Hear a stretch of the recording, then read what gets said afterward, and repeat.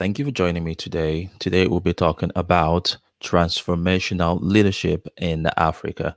How African millennials can create social, economic, and political transformation. And if you were just meeting for the first time, well, my name is Niyi Adereti from Encouraging Media. And on this channel, we like to have conversations around faith, around spirituality, around culture, and also about how to live a successful life. And so, hey, leave a comment, click the subscribe button, and click the like button, and also let me know where are you watching from right now. I'm excited about today because I'm going to be having a conversation about a topic that really resonates with me as a Nigerian and someone from African origin. I have a passion to see Africa transformed. I really believe that Africa has a unique, powerful place to occupy in the world. And so today, the topic that we're talking about is something that I am looking forward to: transformational leadership in Africa. Our African millennials can create social, economical, and political change. Wow, what a topic! That is awesome. And I have an incredible guest with me today, who is going to be just an incredible, amazing man. I've gotten to know him many years ago and kind of followed him, and I love to follow his comment, especially his commentary on social issues and his ideas and wisdom around topical issues that affect both African countries and Africa as a continent. And so I'm excited that he said yes today. Oh, by the way, hey, thank you for joining us. Hey, cousin, thank you for jumping in today. Hey, let me know in the comment, where are you watching from? Leave a comment. Let me know where in the world you're watching from right now as we jump in. And my wife is joining me. Thanks, and thanks, Bay, for joining live. All right, so let me introduce you to my guest today. So my guest today, joining me today, is Dr. Dotun Reju. Dr. Dotun Reju is the founder and chief resource person of the Center for Transformational Leadership that is based in Jos City, Nigeria. He's also the founding pastor of Kingdom Citizens Pavilion in Jos, Nigeria. And what I love about their community is that they focus on serving the city in areas of education, social political activism, and also economic empowerment. He holds a Bachelor of Science degree in sociology from University of Lagos, a Master of Arts in Christian Leadership.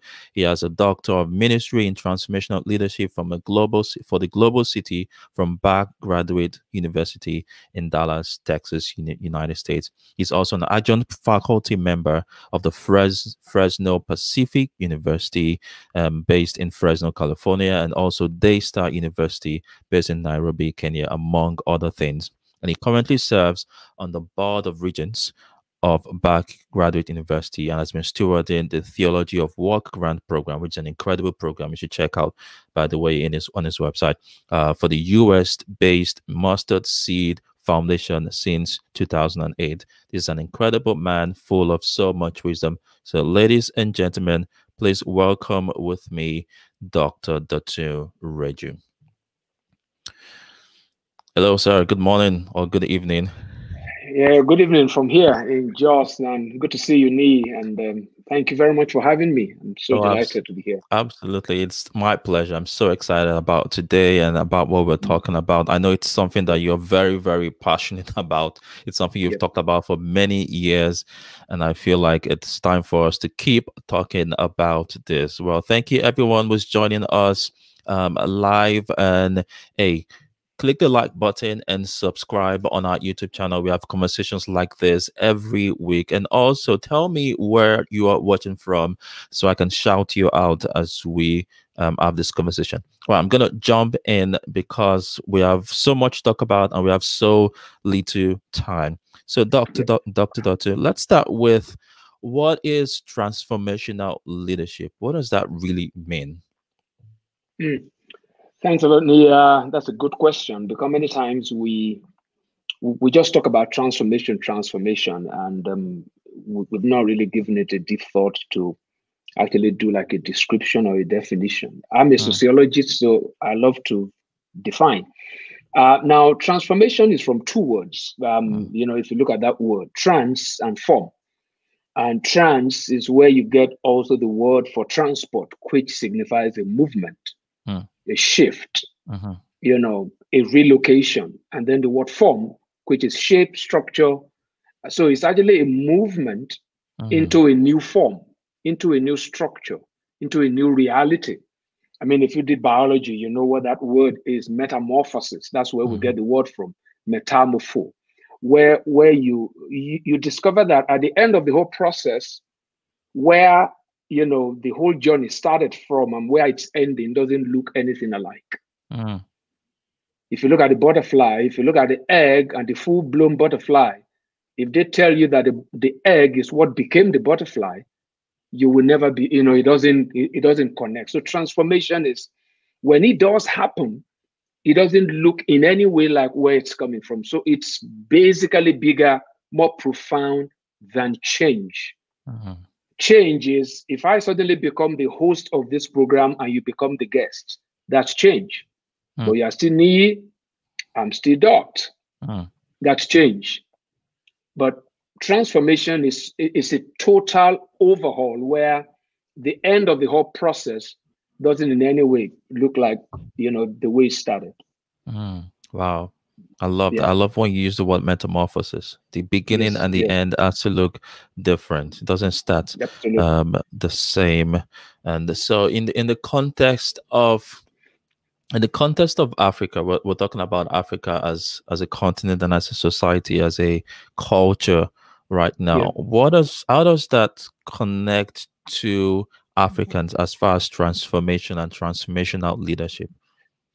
Yeah, that is very interesting. That I mean, it's so profound that we need to look at that because if we take that description that I just made, where Mm, it started from, so our history is still affecting to a very large extent our current realities. So first of all, if we are talking about transformation in Africa, we need to look at a situation where we can truly say we have been holistically, transformationally decolonized. mm, You know, that's the thing. But today we still talk about neocolonialism.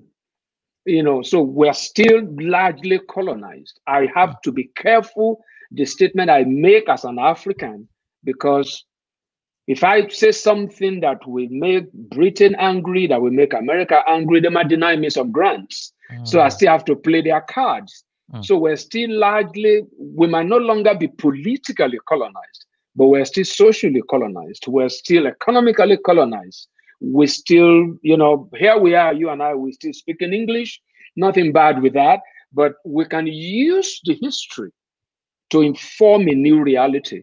But definitely, we must not be victims of our history. But largely, Africa, if we want to look at it on a realistic basis, we're still a colony of the West.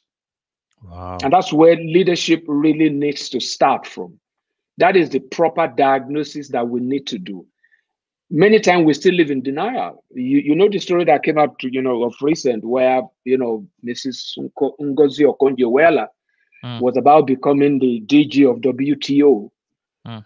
and suddenly, America pulled the plug and they said they are not supporting, and the whole process broke down. The Wow. question I ask myself is this: where is African Trade Organization?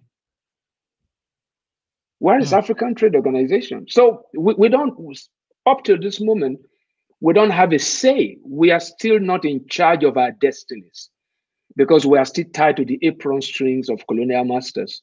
So, and that's where leadership kicks in. The leadership we've had over the years since independence has been a leadership of change, not mm. a leadership of transformation. So we're still acting out an old script. The police force, our economy, our currency, we're still not in charge of anything. If I have naira in my pocket as a Nigerian, if you have shillings in your pocket as a Kenyan, you still have to denominate it in the dollar. That's not how to be a nation. It takes a transformational leader and transformational leadership value system to be able to make that shift. We have changed. We are no longer colonized, but we have not transformed. Wow. Wow, that gives me a lot to to think about. And I mean, I Yeah. have questions, but before I go into some of my questions, As you're talking, I'm thinking through um, some of the history of different I don't know all the history of all African countries. I know some countries were colonized by the British, some by the Hmm. French, some by the Yeah, Portuguese. It is yeah, depending on what, and Arab nations in the north, depending on where in Africa you are in. And yeah. I look at the closest ones that I can remember, at least right now. I look at South Africa, I look at Nigeria, and I look at Ghana, because those are Yeah, probably the most big popular ones, and several other ones. yeah. And I look at South Africa, for example. I mean, South Africa went through and a very interesting time in their history that was, just very brutal. And then finally, thank God, Mandela came in, became the president, and he started this process of I feel like it started a process of transformation of leading a country from slavery and just that mentality into giving them an identity of this is who you are as South Africans. Yeah. And but if you look at South Africa, but between then and now, we've seen so many things, xenophobia, um, Mhm. you know, and just so many of that stuff. I mean, I don't know if there's been a major change as far as poverty. I look at Nigeria as another example of we finally Mhm. got our independence in 1960, which is awesome. We celebrate that, but it kind of feels like we're still stuck. Somehow we're not able to move forward, and maybe Ghana has made more progress, in my opinion, than we have in Nigeria. I feel like Ghana has made some leap forward. Yeah. I'm not very familiar with other countries, but what do you think happens? Why do we start a process? It looks like we start a process of transformation, and then somehow we just get stuck, and it's almost like we can't move forward. What is the problem with African countries that prevents us from actually stepping into full transformation? Great question. I'll look at South Africa, because it's more recent. Mm, If you look at South Africa, because of apartheid, the long years of apartheid, mm, we saw an upsurge in activism, mm, which eventually led to, the liberation of the country. But you see, when you do leadership studies, there's a massive difference between activism and leadership. The reason you've not been able to see any meaningful transformation, Mandela is such a wise man because he understands this concept of activism being different from leadership. mm, Activism can liberate you from slavery, but it can't take you into freedom. mm, Yeah. Because freedom is from two words: the liberty to be able to exercise dominion, to mm, be able to take charge of your own destiny. Now, Mandela understood that, and he did one term, handed over to Thabo Mbeki, who is one of his proteges, mm, that he advised to go prepare themselves, that apartheid will one day come to an end and they will no longer have need for activists, but they will need leaders. They will need technocrats. They will need administrators. They will need people who can systemize. And that's why you see that when Mandela left the scene, Thabo Mbeki came in, and there was a jump, there was an oomph, there was a bit of an acceleration. mm, But eventually, what has happened now is that there's been a reversal where activists have come to take over again. mm. And you see things because activists don't know when activism stops. Even Wow. when they get into leadership and into governance, they still continue to fight. Mm, They still continue to fight. And that's why mm, you see, because they constantly live with that slavish mentality, that orientation that someone is coming to take what belongs to me. That's why you see the xenophobic, attacks. They were killing mm, Nigerians, killing Zimbabweans, forgetting history. That these are the same guys who fought, right, for their mm. independence. Wow. You know, and it's not that the Zimbabweans are coming to us for a payback. They're very enterprising people. Nigerians are not coming to have, I'm not saying these nations are perfect. Mm, For Nigeria, we've not had, because this is where I live, we've not had a correct interpretation of history. mm, That we got independent. We have to know that that was a blueprint when we got independent. For Nigeria, I can speak directly to that. mm, Nigeria, if maybe I should say on a general level, but maybe I'll come back to that if there's mm, any question that comes, maybe in that light. Now, Nigeria wouldn't have a good interpretation of history because those who fought for our independence or those we believe fought for our independence, they are not the ones who really fought for our independence. They're not.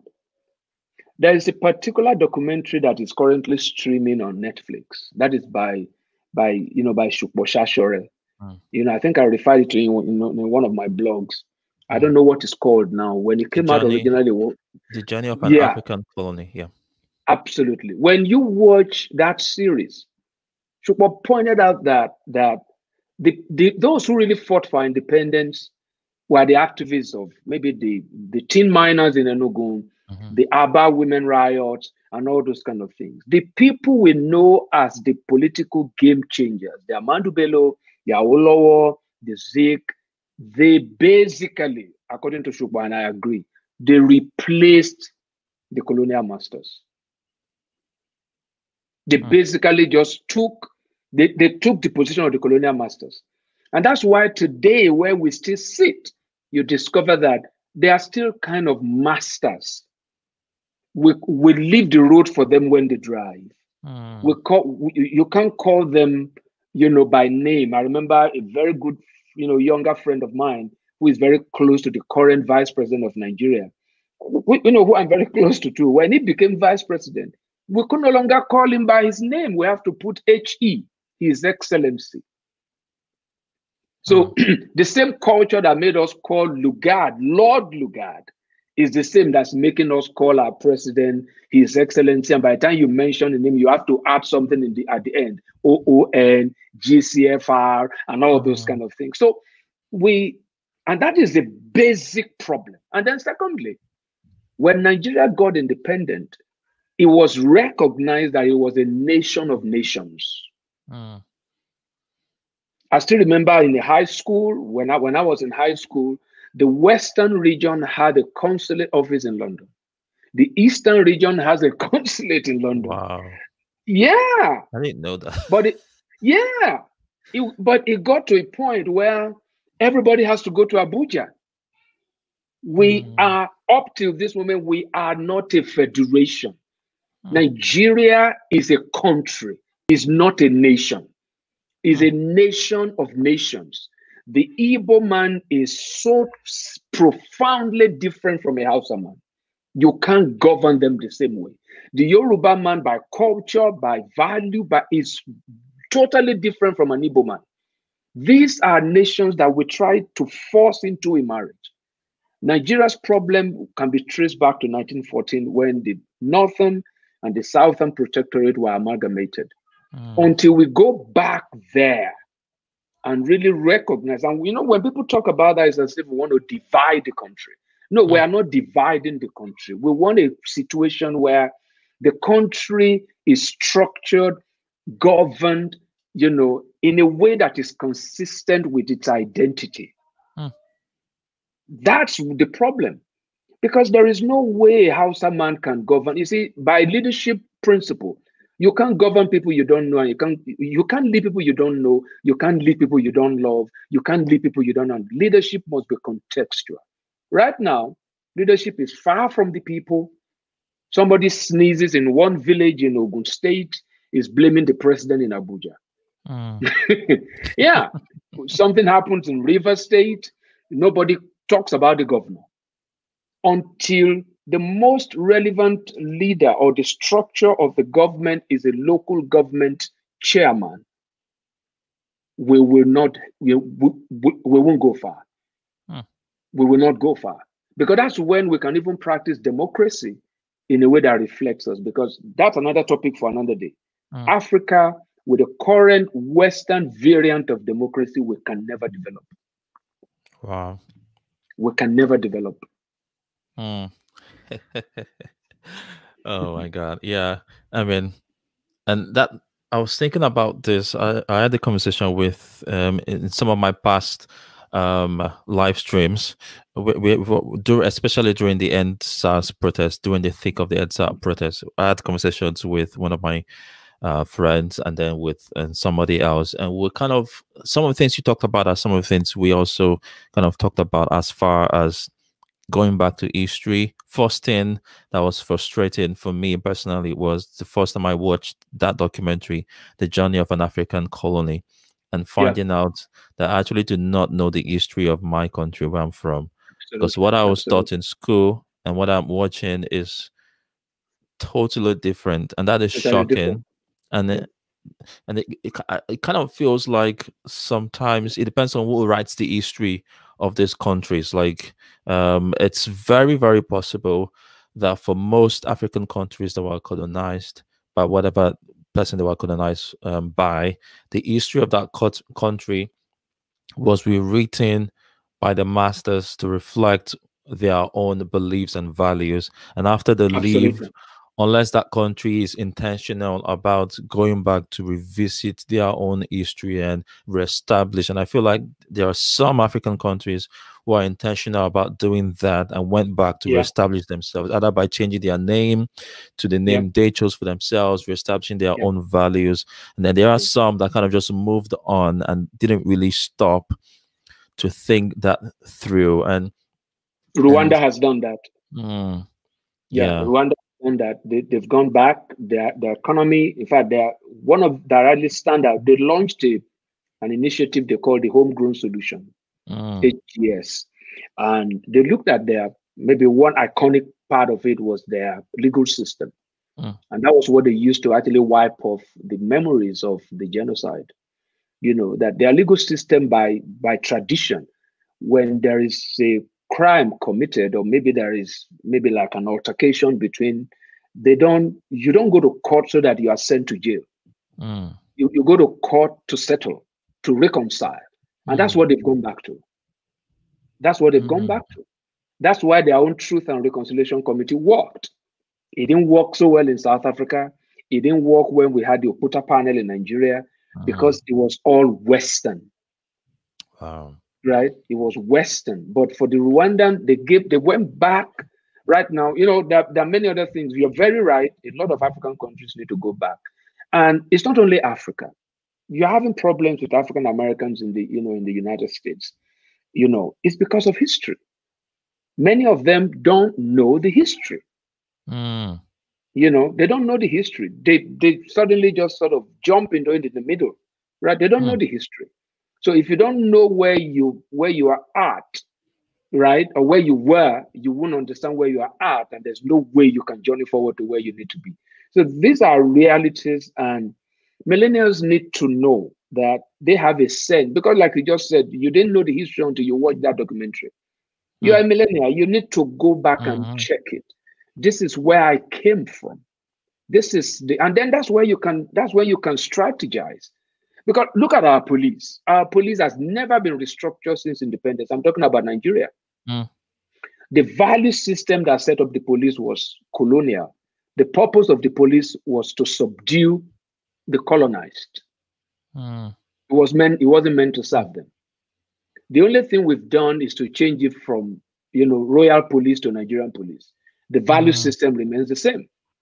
So you live in the United States. If you see a policeman, maybe, when I used to visit very regularly while I was doing my doctorate, mm, when you see a policeman around, you're kind of calm. It's not like that in Nigeria. When you see a policeman, that's where you're nervous. mm, That's when you are nervous because the policeman is your boss. mm, Here, yeah, it's your boss. He talks down at you. You have to be mm, careful, you know. And the mm, man is already weaponized because there is no welfare system so that he can be angry at citizens. It's a long story. We have not made the Nigerian police that serves. We've just changed narratives. Police is your mm. friend. Remove the force and just make it Nigerian police. Those things they don't change anything. The value Wow. system, the ethos need to be transformed. Wow. So good, Pastor Dad. I wanted to go to I remember you wrote this Oh, a really? couple weeks Okay. ago, and I read Yeah. this and I was like, oh my God, there's so much truth. I'm gonna just pick through some lines that I wanted you to just speak into. You've kind of already spoken to this a little bit. Activists are Yeah. not necessarily good leaders, which was really, Yeah. really good. That stood out for me.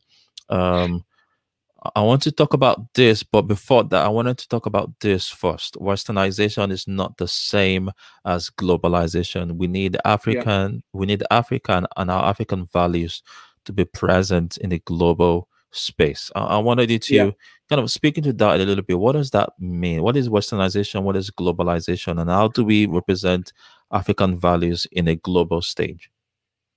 Yeah, there was an Indian doctor who was asked to define, globalization, and Mm, he said globalization is the death of Diana, Princess wow. Diana. It's the Princess Diana, a princess of Wales, who had a boyfriend who is an Egyptian, had an accident in a German car, Wow. in a French tunnel, treated by American doctors using Brazilian medicines. Oh, And he wow. sort of put everything together. It was the most Mm, profound, definition of globalization I've ever had.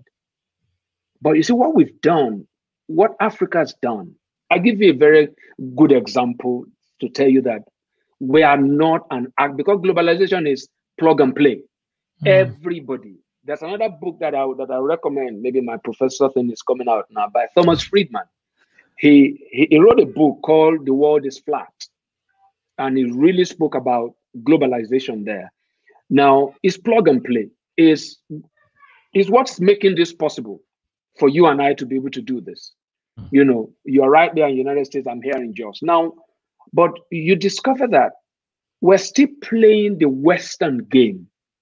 Africa is not an active player. Asia is becoming an active player, right? But Africa, we are not coming in there with our values. There's another book written by a Zambian lady, Moyo Dambisa, Dead Aid. mm.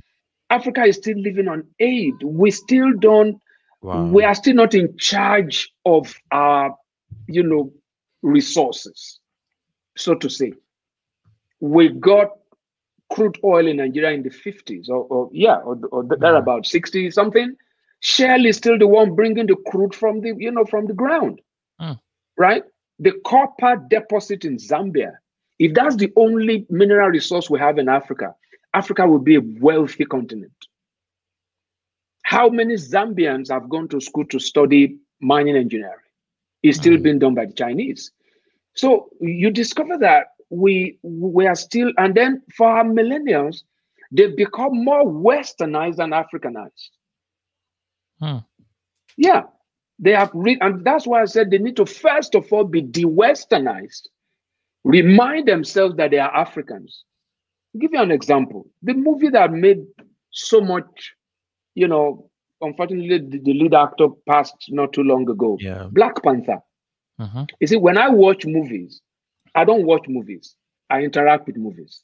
Mm. Someone gave me a ticket to go see that movie in London, and I went. And by the time I came out, and she asked me, "How was it? Was it interesting?" I said, "Why did the movie end in New York and not in Addis Ababa?" I said, "Is that all you saw?" I said, "Of course. This That movie is is about shocking. Africa." By the time I dug into the story, it wasn't an African that wrote the story. Somebody else is still telling our story. Mm. That movie should have ended in Addis Ababa, which is the headquarters of AU, right? Mm. Why, with all the things, with our resources, we discover, why did the two brothers kill themselves? Why can't they make up? Mm. You see, these are the issues because movies shape us. They shape us. That's where we need to be de-westernized. I'm not saying don't go abroad to study. I'm not even saying don't live abroad. Mm. Historically speaking, most of the people that sort of deliver their countries lived abroad, even from Mm. Bible days. Moses lived in Egypt before he could deliver Israel. Mm. Nehemiah worked in Babylon before he could come back home and do so. But when you live abroad, and you know me, I think I met you in London. Mm-hmm. When you live abroad, I always tell you, you need to know the reason why you're there. Mm. Maybe you are there to just see that things can work so that you can come back home and replicate the same thing. So it's not even where you live. Mm. Millennials need to be de-westernized. They need to be de-westernized because they are right now, they are not proud of being Africans. It's only when they are, in Nigeria now, there's a whole, among millennials, they all have a Canada project. They want to go and live in Canada. This is what I tell them. This is what I tell them. If you go live in Canada, there's no problem. Even if you get a Canadian passport, no problem. But you will continue to be a stranger. And I said to you, I pray that you don't get to a point where you are reminded that you are not a Canadian. You will be pained. Don't blame anyone for profiling you, for racially abusing you. Someone built Canada. You must build Africa. You must build Africa. So that's my take. That's why I say, first of all, the first step in transforming Africa is that millennials need to be de-Westernized. Particularly, someone is saying not just millennials. Millennials are about 65% of the population right now. I'm 57. I'm Generation X. I'm not a millennial. But in my mind, I believe I need the millennials for me to get to where I'm going. And that's why my heart is with them. So I have to remind myself that I have a tribe in Nigeria. It's something I do deliberately. I have over the years educated myself. I pioneer a high school here in Jos. When you complete our application form, there's no state of origin. I don't put it there because state of origin has no bearing on the fact that you want to come and study physics. It has no bearing. So why am I asking you for your state of origin? I don't like quota system. It promotes mediocrity. Yeah. Give everybody equal opportunities because everyone has their own strength. I hope I'm not over answering your questions. Oh, no, absolutely. You're dropping so many gems. 1 second, I forgot to plug in my laptop into the power and it's going down. So 1 second, everyone. Okay. Go ahead. Oh, found it. All right, there you are. Awesome. Found it. Yay. This is too good to lose power. I'm having too much fun. Wow. Okay. Everything you said speaks to me so much because if I use myself as an example, so I left Nigeria 2009. First time I left Nigeria. I lived in London for 4 years and then moved to the US where I live now, where I've lived since 2013 for this is my 7th year. So I've been outside of the country for 11 years. I've only been back for maybe 2 weeks in between 11 years. And I'll be honest, at some point in my journey, I started to forget where I came from. I was just focused on what I want to do and the dreams I have. And then probably maybe 2 or maybe 3 years ago was kind of started to dawn on me hey, I think there's something missing. And I don't know exactly what is missing, but I can feel a void. And I couldn't pinpoint until I realized the void is missing is I was starting to forget who I really was. I was becoming which I love the Western countries. I love London. My heart still lives in London. Part of me still lives there. I love living in the US. I'm thankful for this amazing country. But at the same time, I just felt there was something missing. And what was missing was I was beginning to forget my identity as an African and as a Nigerian. When I started to reconnect to that and I started to listen to Nigerian songs again, and memories of and food and all the memories of my childhood growing up, and I started feeling emotional, oh my God, this is what is missing. This is the part of me that I forget. So someone asked an amazing question. Thank you, Dami, for that question. I'm going to come to that in a second, but I wanted to jump back to that de-Westernization. Okay. Because in your post on Facebook, that was one of the things you mentioned. But let me just show that because I was like, that was such a good thing you wrote. That line actually stood out for me. I actually copied and pasted it because it was so powerful. You said today's youth, especially African millennials, need to go beyond schooling to education, the Westernization to contextual literacy in social, economic, and political spheres. The future of the world is not virtual. It is the establishment of new realities. And I was like, wow, that is true. And I wanted to unpack that a little bit, especially that the Westernization. How do we, because the fact is that's just who we are right now. We are, Yeah. which is good for us. Part of that is good for us because it opens our eyes to see the world on a different stage and how other countries work, and inspires us to want to aspire to that. But how do we balance that, playing on a global stage, learning from the West and the things they do well without losing our identity of who we are as Africans? How do we do that? Yeah. First of all, you have to understand that transformation takes time, Mm, and it takes a long time. And having said that, anyone who is involved, who want to get involved in the transformational process, the first thing you need to do is to understand the value of sacrifice, mm, the value of selflessness. That what I'm starting, I'm not going to be in charge of the process. mm, And I don't want to own it. What I'm starting, I'm just going to be a part of a whole.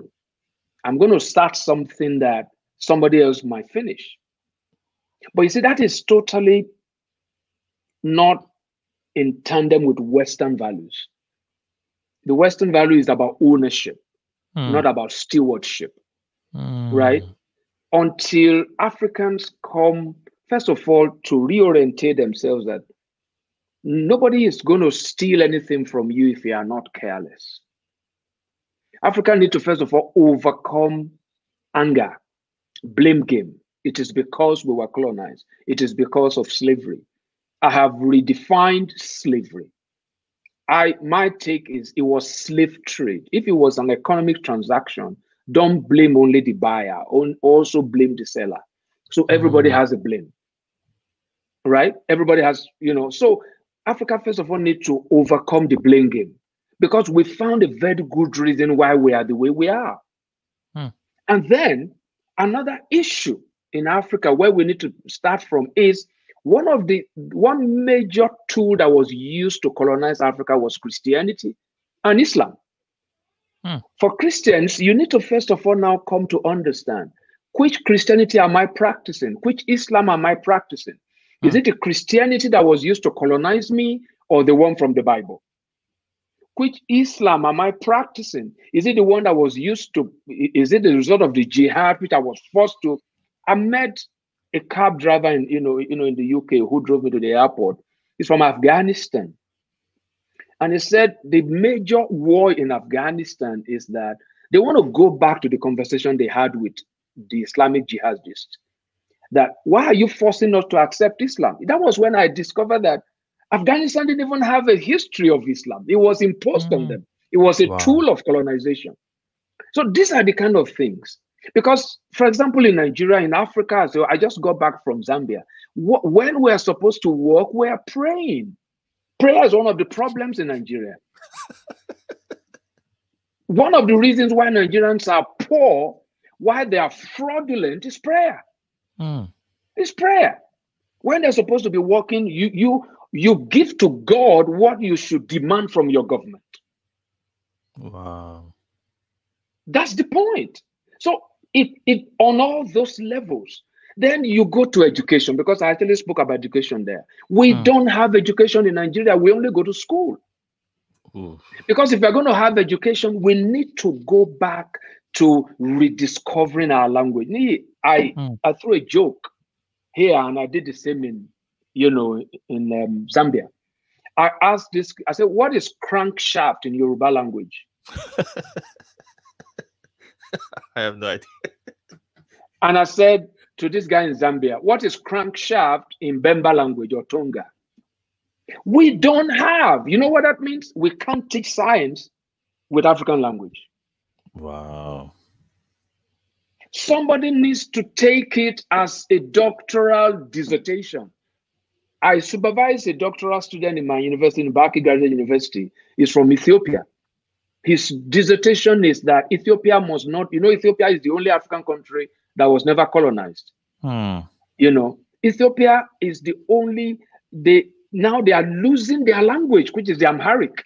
Wow. So the dissertation of this guy is, he came up with a policy document that he was presenting to the government on how to preserve the Amharic language. Mm. Because you can communicate Amharic, you can use Amharic to teach any science subject. I was once Wow. on an Ethiopian airplane that was flying back to Nigeria, and the plane developed a fault just before we took off. And the engineers came. Nearly all of them were Ethiopians. Everyone, they are Ethiopians. So we need to be careful what's going on there now, because that is what normally happens when problems are going to happen in any kind of country, and we start fighting ourselves. We need to be careful. Africa is absent. Everybody is talking about UN, but you see, we're going to start that journey by faith. The Christianity, what we practice right now is not the Christianity of the Bible. It's a colonial Christianity. Wow. The one that makes us want to go to heaven and they plunder all the mineral resources. That's not the Christianity. No, let me leave that, because I don't like discussing theological issues on this kind of. But it's one of the problems of Africa right now is that faith, because politicians use it to campaign. They use it to divide. Tribe, right? Don't get a Hausa man to want to support a Yoruba man. It will never work. It will result in fraud. So this, and if we are going to do this, it's a long time. It's going to require what I call their contextual education. Why should everybody want to go to the university? There's no need.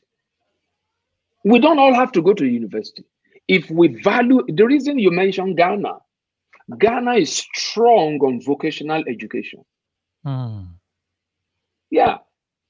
That's why you study mechanical engineering and you take your car to a guy who doesn't even know how to pronounce shock absorber.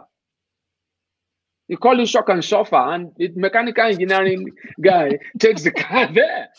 That's the point. You can't fix your car, but because the education system in Nigeria, right, is to make us go and work in the civil service and push files. It doesn't promote critical thinking.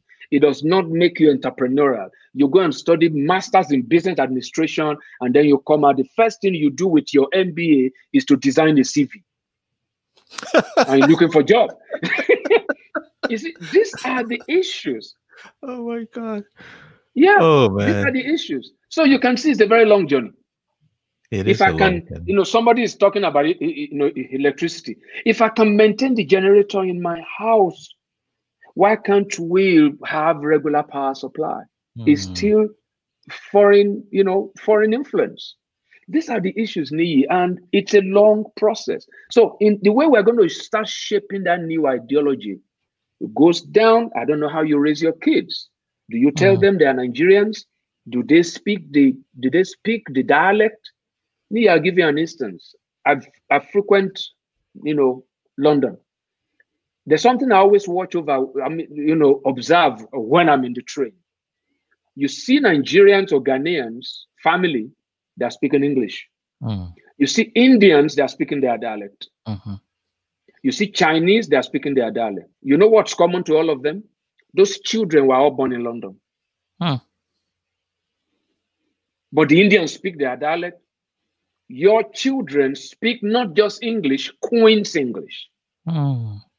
You are excited when they speak with a British accent. It's colonialism. Yeah, these are the issues. You want another ideology? We need to begin to craft new narratives. Do you know very few Indians battle the immigration issues in London? The richest nation on earth is Indian nation. Yeah. I can't begin to go into that because I don't want to compare. We're talking about transformation leadership in Africa. It's a long journey.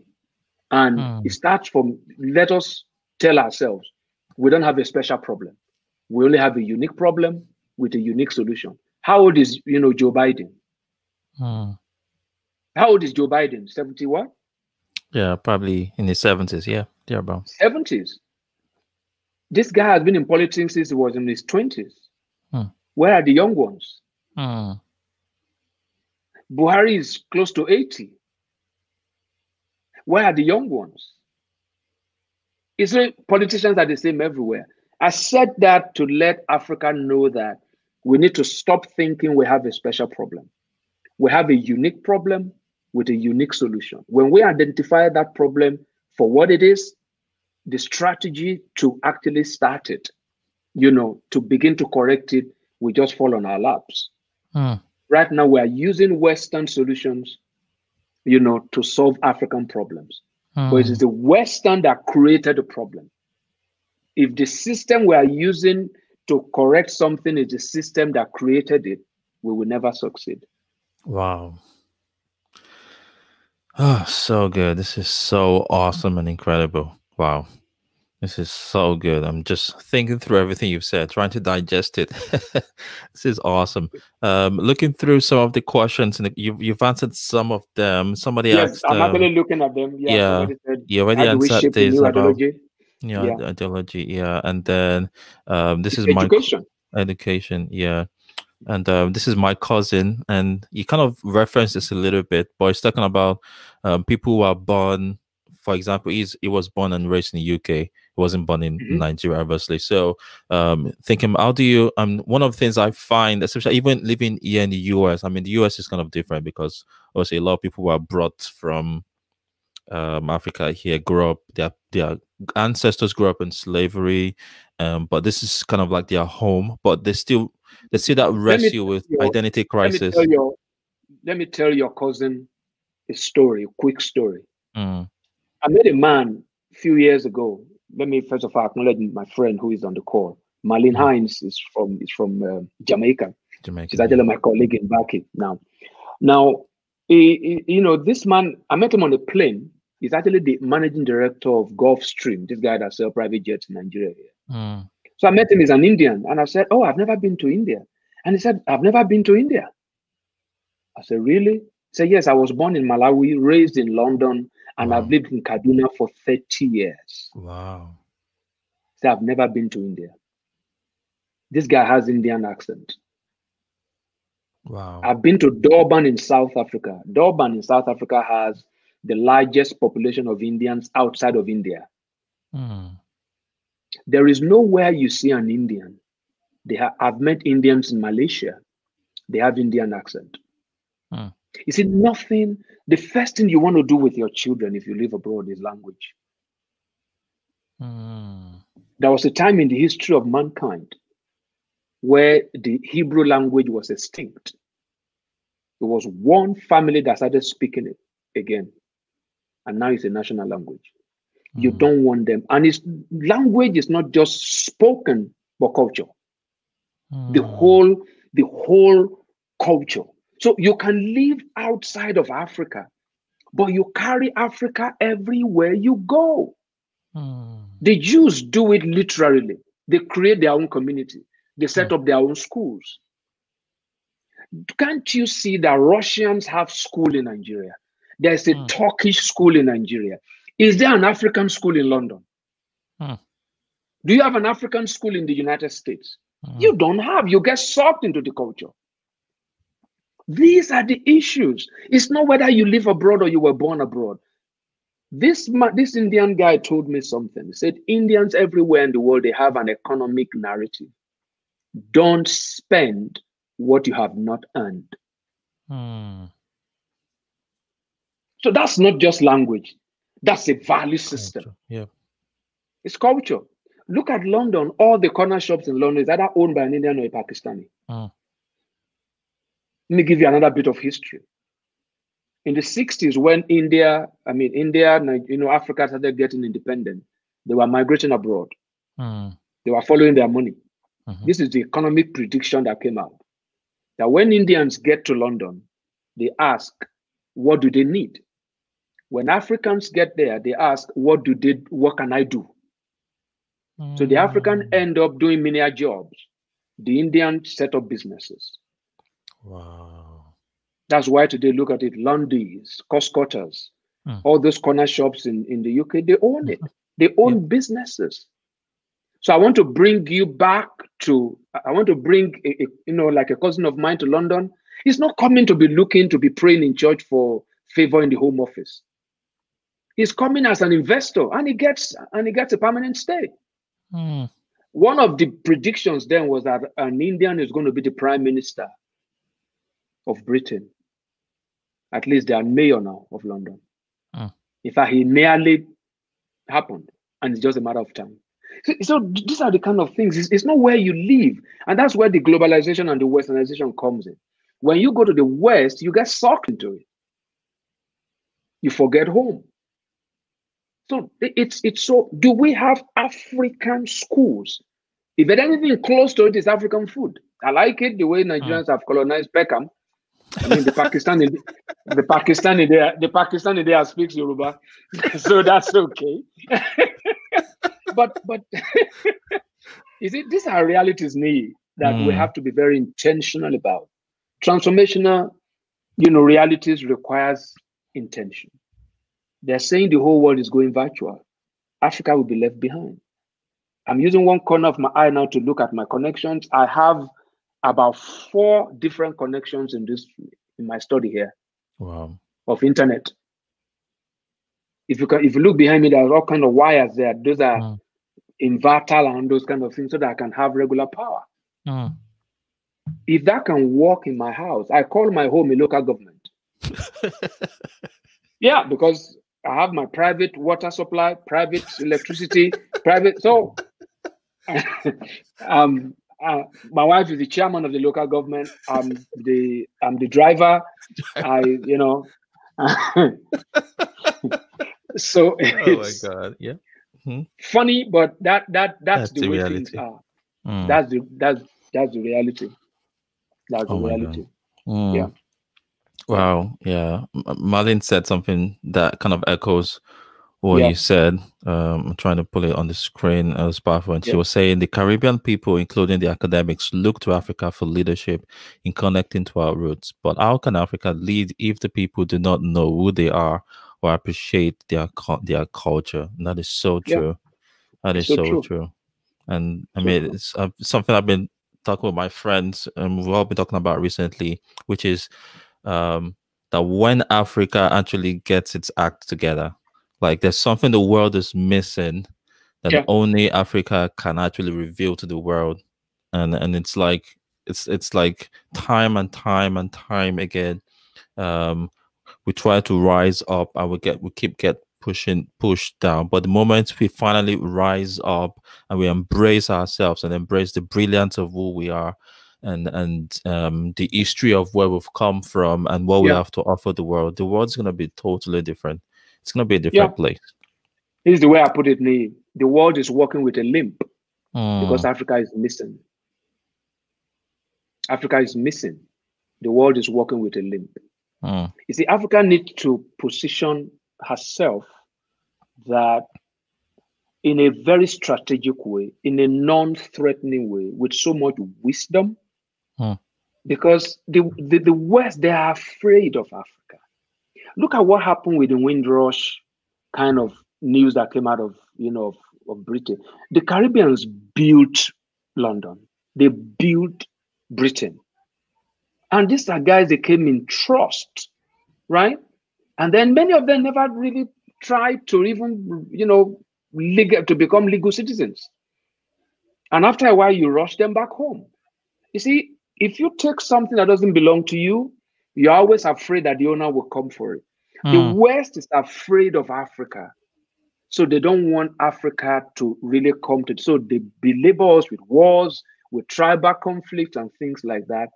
We need to come in such a way that if the 9 billion people on earth become billionaires, there will still be more than enough for another 9 billion to become billionaires, and there will still be excesses. The whole world can live in Texas, and there will still be land for farming. Wow. God that created this world, the value system of that creation is abundance. But people walk in fear that I need to get what that person has so that I can use it to build mine. Africa needs to be strategic, that we are not going to be a threat to Europe, America. There's enough for everybody. But it takes a leader who knows himself. But we still go cap in hand. We still go for the photo ops. We still, it's not going to, because look at what Marlene said. The Caribbeans need us because this is where they come from. This is where they come from. But we are belabored with When Africans fight, who benefits? We don't manufacture guns. Somebody makes money. Yeah. Somebody makes. So Africa needs to first of all look inwards. Let's be selfish for a while. Let's respect our culture, because selfishness doesn't really mean that you are cheating someone, right? When everybody was shouting about Trump, I don't even want to mention that. When somebody was, talking about, I said, how I wish I have a Nigerian president who will say Nigeria first, in a right sense. If you know the kind of buzz about American election here, I said, what's your problem? What's your business with American election? We have a president, we don't even know whether he's here or not. He's sick, he has headache, he's going to Europe. Let's look inwards, right? You are joining your voices to fight gender equality and all those kind of things. Have you factored in your culture? Have you factored in your culture? Do you understand? African men work their socks off to take care of their wives. Yeah. There's no need for any gender, whatever. African men work their heads off. That's the culture. If it turns on its head, we have been negatively influenced. You see, these are the things. And then Africans too join their voice. Black Lives Matter. Black Lives Matter, right? It does matter. And if anybody needs to say that to anybody, Black people need to say it to themselves. You remember what Fela did? Fela said that you can't dash me human right. Dash is a word in in Nigeria. It's gift. For those watching who are not Nigerians, you can't give me human right. Human right is my property. It's my property. You can't give me what belongs to me. So if anybody is chanting Black Lives Matter, it's directed at who? And nobody, we should tell ourselves that our lives matter. We can't demand it from anybody. You see, the narratives have to change. It has to change. It must change. Africa need to, because there's a whole narrative to Niyi. I hope maybe you don't know that African Americans, they've been taught to believe that Africans in Africa don't like them. Which is actually not true. Which is not true. Wow. Which is not, and that's the story that played out in Black Panther. Yeah. You see, movies shape minds. So I tell millennials, that don't watch movies. Interact with it.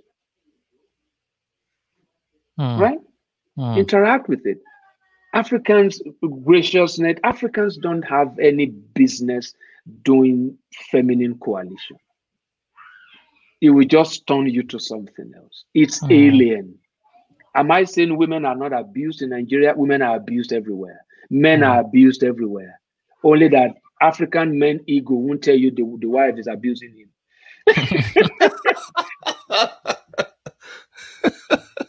You see, we should stop acting scripts that we don't know the director or the script writer.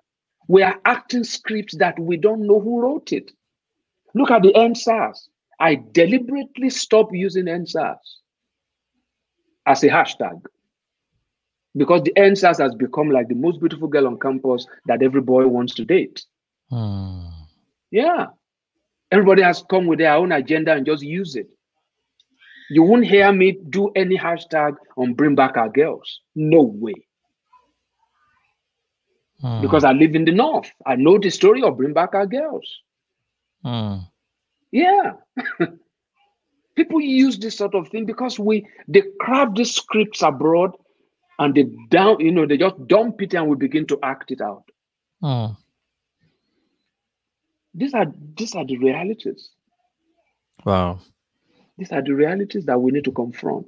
We need to help the world so that by coming to the stage as Africans. Yeah, absolutely. Yeah. So much to digest, so much to think through. The common thing that I'm picking from your thoughts and your wisdom is, as we seek solutions, we need to think not just about the world, but we need to. It's like going to study abroad. You go to study whatever you go to study abroad, and you take that wisdom and you want to come back home and apply the wisdom, you have to think in the context of your environment, because everything you've learned might actually apply to where you're from, because some of it might be in the context of that particular environment. And so Sure. you have to figure out, okay, what is going to work. And I remember actually having this conversation um, with a pastor that is someone I really respect, and he comes for conferences here in the US to learn, and and one of the things I remember we had this conversation like probably 2 years ago, and he said something that I was like, wow, I wish everybody would think like he was like, everything I learn here, which is what he told me. It's like everything I learn here, I actually cannot teach everything to my congregation because the context is so different. It's like Absolutely. I have to figure out what is American and what is kingdom, and then I have to Yeah. figure out what is kingdom. How do I teach in a context that the people I am leading will actually understand what I'm trying to teach them? Because if I just bring everything I learn and I dump it on them, they won't understand, or they might go the wrong way, or you might Yeah. just Yeah. Yeah. take the and I feel like that's something that Dr. Dot is trying to help us think through, whether it's feminism, gender values, all the things that are important that we need to talk about. We need to figure out how do we do them as Africans, not just copy and paste, but Yeah. actually Absolutely. adapt our education, our values, our culture into the things we are learning, so that we can be true to who we are, true to our identity. And I think that is actually very true. And Yeah. wow, so many so many things. I think closing thoughts, Okay. Dr. Dot. I want you to speak specifically to African millennials now, and maybe Gen Zs, who are the upcoming leaders. And if NSAS has taught us anything, the NSAS protests in Nigeria, it's like a generation is clamoring for, we want something different than what we might not know exactly what Absolutely. different is, but we see that what's going on right now is not working. We want something different. What would My be closing thought. your Yeah. closing thoughts? Yeah. Yeah. My closing thought would be, first of all, one of excitement that Mm-hmm. over the years I've spoken about Nigerians need to learn how to protest. And that the Mm, protest happened. Maybe you don't know how excited I am mm, that finally Nigerians can hit the road, mm, right? And it was clear that this was done by good thinking. They'll go protest, they'll clean the streets, they provide food for themselves, they do all those kind of things. And that's why it's so clear when the establishment came and just tried to sort of put another color on it. So that protest is a very good beginning. Now, mm, sustainability must be strategic. And I need to emphasize that point. Activism is different from leadership. Millennials are now starting to learn how to practice, engage in activism. They need to look further ahead to prepare themselves for leadership. There's something I've been warning against, and I'm going to say it in this global space. If they are naive enough to say they want to go and start a political party, they prolong the journey. Why? They will never win. They will never win because they need to appreciate the challenge that's ahead of them. If they start a political party, that means they are naive enough to think that elections happen here. We don't vote in Africa. Do you know, Niyi, that democracy election has killed more Africans than malaria? wow. Yeah. Mm, Electoral process, democratic process has killed more Africans than malaria. mm, There's no election here. What is my advice? Is to learn, you know, is to learn leadership. And when you're going to learn something, someone was telling me that I'm a Christian, I can't do, Halloween. I said, why? He said, because of the devil. I said, wow, is it of the devil? He said, yes. I said, is that an opportunity to know the devil? Don't you think as a Christian you need to know the devil? Come on, get into it and go and practice it, and then you know the devil. Because if you don't know what's bad, how do you avoid it? You see, these are the kind of things they need to engage. If you're going to learn leadership, you need to learn how to do it right, how to do it badly. They need to understand the place of mentoring, apprenticeship. I'm saying this because, you see, I shouldn't be saying this publicly, but I'll say it publicly because the establishment are so blinded by power that they won't even know when the millennials come and learn from them so that they can take over, so that they can, and it's not, next, it's not power must change hands. That's not the mantra. That's not transformation. Millennials need to know that most of these guys are their uncles, they're their parents. You have some of their values. If many of these millennials get into power today, they will do the same thing. They will do the same thing. They will do the same thing. They will still buy those cars. They will, drive on the road with siren, chase people out, and all those things. They will do the same thing. They need to know that we want to transform, not power must change hands. And they need to learn leadership. And if there is going to be an end game for Nigeria in particular, there's going to be an end game. This country, they must put their feet on the ground, that this country must be restructured. My prescription for Nigeria has always been United Tribes of Nigeria.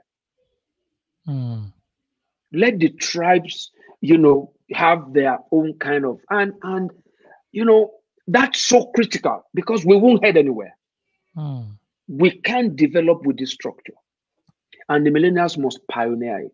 They need to look at themselves that, first of all, I must accept that I have a tribe, but I must not be a tribalist.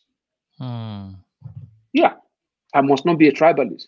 Because there's a difference between having a race, being racial, and being a racist.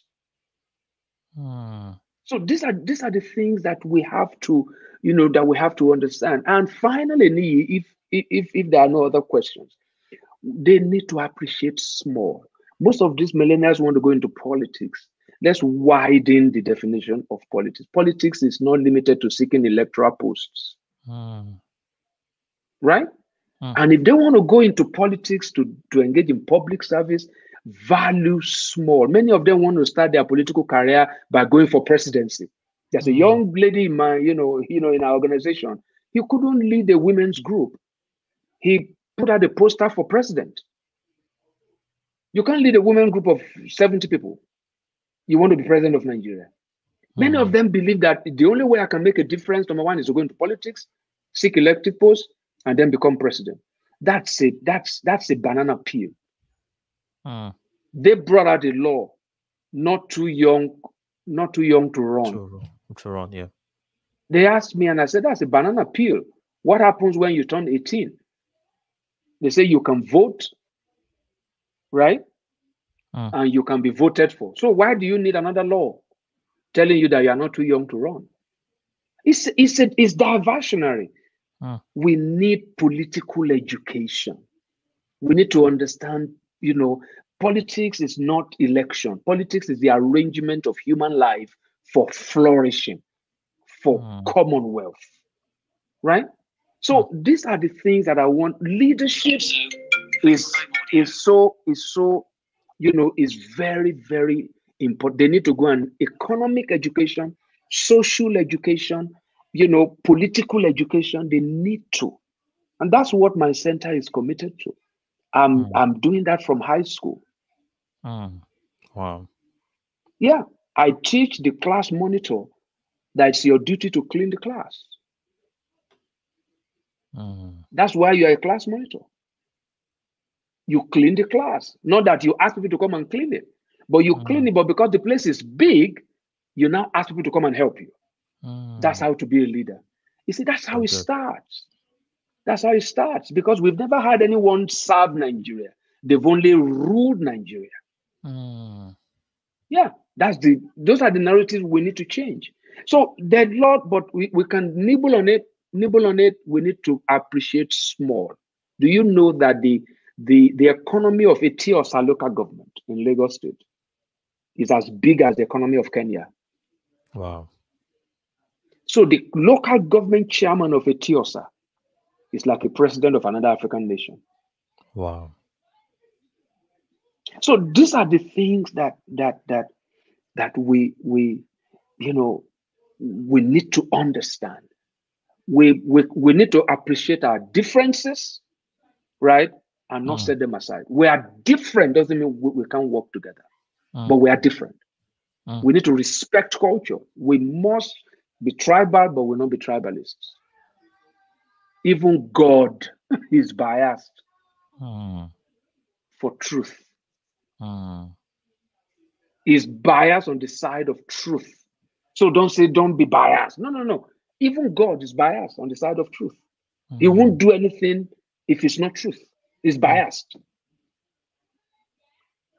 So these are the things, honestly, we can go on and on and on and on and on and on. But we need to look at those areas that are education, religion, those kind of things. Those are the basic hallmarks. And then family, how we raise our kids. How we raise our kids. Thank you very much, Niyi. Honestly, so good. I'm really Thanks, excited. so good, Dr. Dot. Wow, so many good words and wisdom shared today. Looking through your comments, thank you guys for leaving such amazing comments. It's a powerful, incredible. I love this. This was a prayer from my cousin. Just prayer, God help us. Suitable and appropriate leadership for African nations. Yeah, that is true. We have a leadership problem. And just like Dr. Doss said, we need to start from the ground up, not from the top to the bottom, but actually from the grassroots is where we need to start from. And I love this comment by Darling, which is very true, which Dr. Dot talked about in the beginning about religion and Christianity, figuring out what kind of Christianity are we practicing right now. Are we practicing what we've been taught, or have we gone to actually figure out what does the Bible or what was Jesus actually trying to establish, and take those cultures and apply them to our own context? We still want to be white as snow. Meanwhile, we don't have snow in Africa. Oh man. Oh God. And then I love this United Tribes of Nigeria without being tribalistic or having tribal biases. Very, very true. Very true. A cultural transformation approach is therefore required. That is very true. How does this affect our culture? Yep. That is good. People have to make a decision to change. And, millennials, this is a challenge to us. This is time for us to actually think through going all the way back to the beginning. It's a slow journey, but we can get there. But we need to start from the grassroots. And if I've learned anything from living here in the US, is that the president doesn't really have the power to make change. It's probably, it's the biggest office in the world, the biggest position in the world, but that is not actually the most powerful person in the country. The grassroots is actually the most powerful person in the country. And if we start from the bottom, educating our children, educating people on right values and our culture, going back to the things in our culture that actually represent who we are, the beauty of who we are as Africans, and we bring that back to the forefront and teach our children the culture of hard work, the culture of honor, the culture of respect, the culture of language and tradition and celebration, and so many things that make us Africans. If we learn all that, I truly believe that we can make a change and we can transform our cousin continent. Your cousin said it's not a millennial. So yeah, older millennial. What's your problem? Yeah, older millennial. Anyway, I want to thank everybody who's joined us live. I want to thank Dr. Dot. Thank you so much for this time. I know we could go on forever. There's so many things we didn't even touch, but for the sake of time, we're going to stop here. And if you're watching, remember to click the like button. Remember to subscribe to our channel. Leave a comment. Let me know where you're watching from. And I will see you in the next live stream. Peace.